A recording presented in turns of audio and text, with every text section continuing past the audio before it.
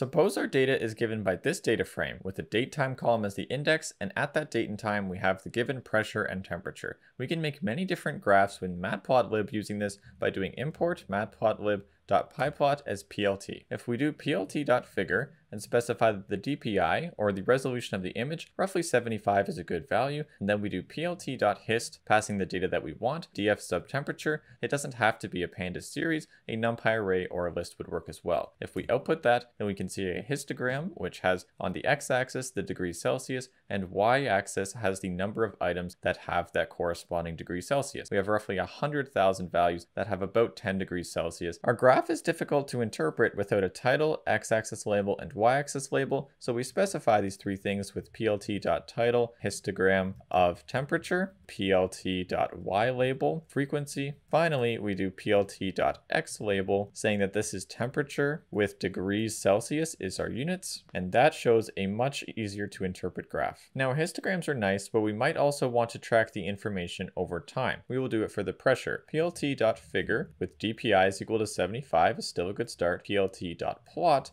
with the df sub pressure.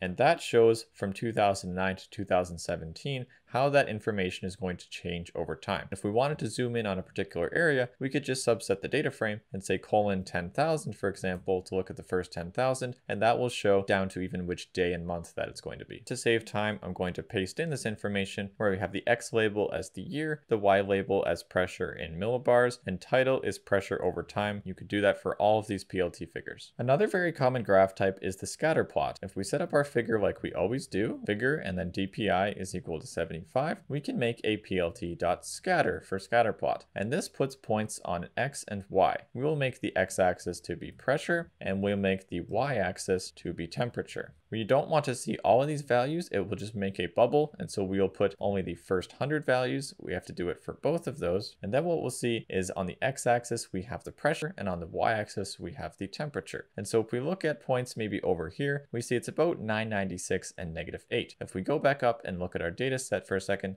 we have lots of points like this, 996 and -8, and we have so many different points that are all going to be shown on this plot here, at least the first 100. For graphs like this, it's especially important to properly label your title, y-axis, and x-axis. And so again, to save time, I will copy and paste them in here. X label with pressure of m bar, y label of temperature in degrees Celsius, and the title, generally what you do for scatter plots is your y variable versus your x variable. And so we'll just call it temperature versus pressure. We see here, this is a much easier graph to read. It's very common to want to put multiple graphs onto the same plot of information. So what we'll do is copy exactly what we have above. This will make exactly the same graph, but then we'll copy also this scatter line and then put another one right above that. So we have one scatter and then another scatter. We're not going to make it the same information. That would be a little bit silly. We'll do the next 100 values. So 100 to 200. We need to do that for both pressure and temperature so they match up properly. Output that and see it automatically assigns this new data. Here's all the new data,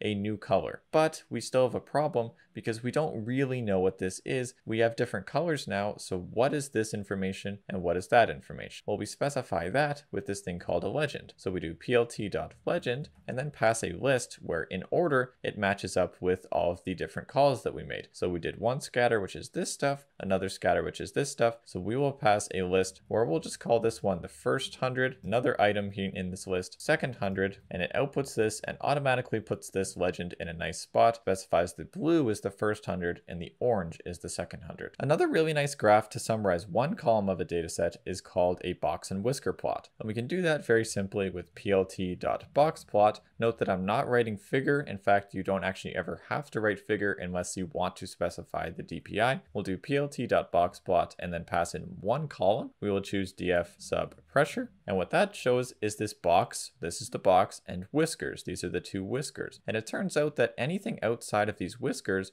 are considered outliers. All these different points that do lie in the pressure column, they are considered to be outliers, and these are considered to be outliers as well. It also makes this box which specifies a few things. It says that the middle 50% of the data lies between roughly 990 and 982 or so, and it specifies that the median value is about 990 itself. We're now going to use some pandas helper functions to make what's called a pie chart, and we'll make this intermittent object called called bin series, make that equal to pd.cut. We'll look at df sub temperature, and then we specify the number of bins. If we do bins is equal to 4, and then from this object, we will get the value counts of that. And we see this panda series, which has these pairs of values. This is an interval of values from roughly 7.1 degrees Celsius to 22 degrees Celsius. We have 224,000 values in the temperature column that belong in that range. We have 163,000 values that belong in this range, 26,000 in this range, and 6,500 in this range. What that allows us to do is have these 4 different categories, and we'll make a pie chart. This is going to be the biggest slice of the pie. This will be the second biggest, third biggest, fourth biggest, with these 4 things as their labels. We're now going to get 2 separate lists, where one is going to be this information,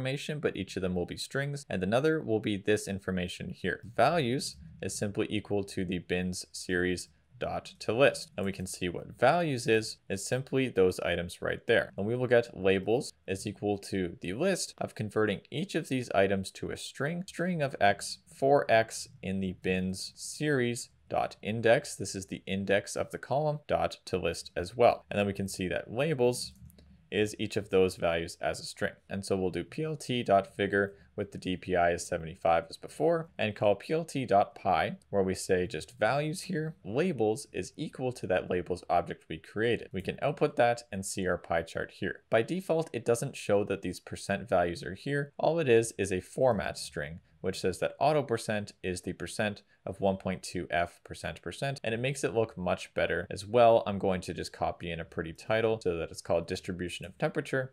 And we can see here a much prettier pie chart that shows all the different distributions. Another very simple way to view this distribution through a bar chart is simply plt.bar the labels instead of the values, and the height is equal to those values. And it's really the same information, except this is the number of items that we have instead of a percentage of a pie, and these are the different intervals. That's pretty much it. If you're not subscribed, you should do that. Drop a like on the video. I'd really appreciate it, and I'll see you next time.